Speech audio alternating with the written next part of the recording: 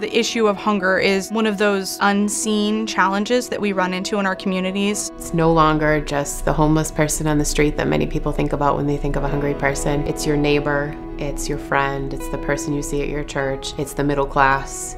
Things happen around the table. If we can help families that have no other way of feeding themselves, that's a huge contribution. I mean, nutrition is it. It's the starting point. You cannot improve our world unless people are fed and fed well. So at SeaShare, you know, we're feeding people, but we want to feed them well.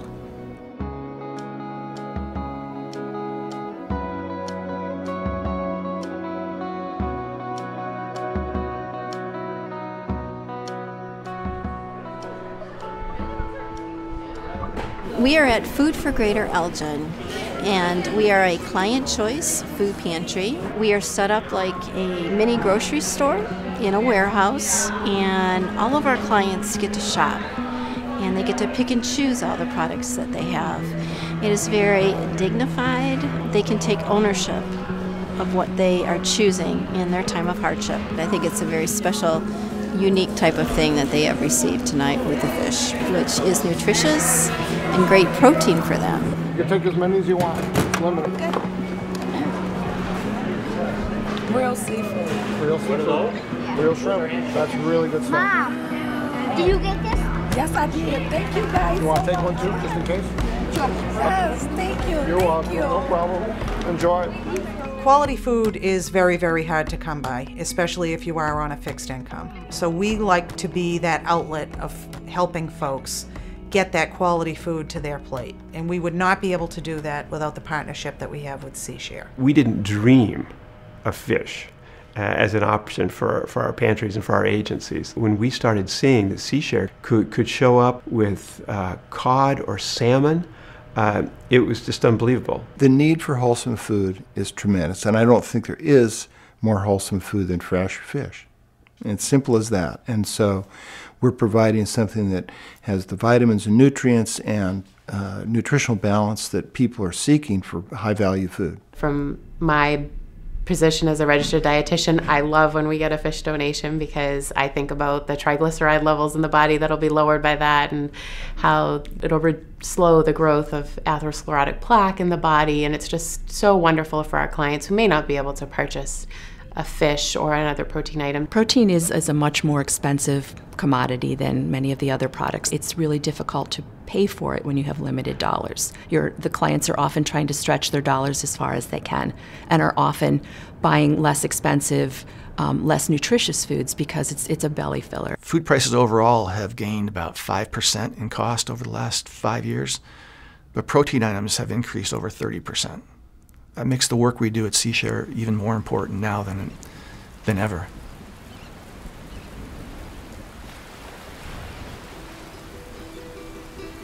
Well, I grew up on an island, so back as far as recorded time, everybody fished. I mean, it's an island, so it's a way of life. I started fishing in 1985. I came to Alaska, to Seward, right out of high school, and worked in the cannery there for a few years and just saw the boats going in and out and decided that looked like something I wanted to try. I've always just felt like fishing was like kind of a real job, you know, like it was providing food for people and like a real thing. I mean, like the oldest job around, you're catching food, you know, catching fish to feed people. So one of the things we talk about with our crew is that we don't make frozen blocks or this and that. We make meals. We make dinners, lunches that are served all around the world. You feel good about producing something people eat. You know, it's primary production of food, and people get a good sense that that's a good thing to be a part of, you know, that you are feeding people. And also you're feeding people something that's really good.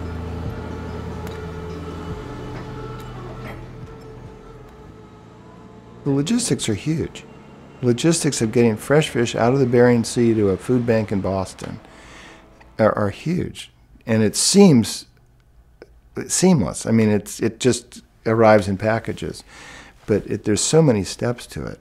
We enable other people to participate because we have a framework to accommodate whatever piece they might be willing to give. The cold storage company can't donate cold storage unless the seafood company has already agreed to put up fish for us.